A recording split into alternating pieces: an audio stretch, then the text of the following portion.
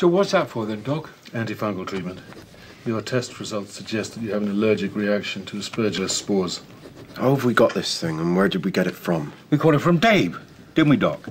The infection is caught by inhaling spores, and for that to happen, Dave would have to expose himself to the source and then carry them around with him. See, Dave was the first one that got it. He's probably infected every woman with a baking tray between here and Bodmin. Well, so far there have only been 3 cases. Let's not panic. Why'd you look so worried? Sit up straight.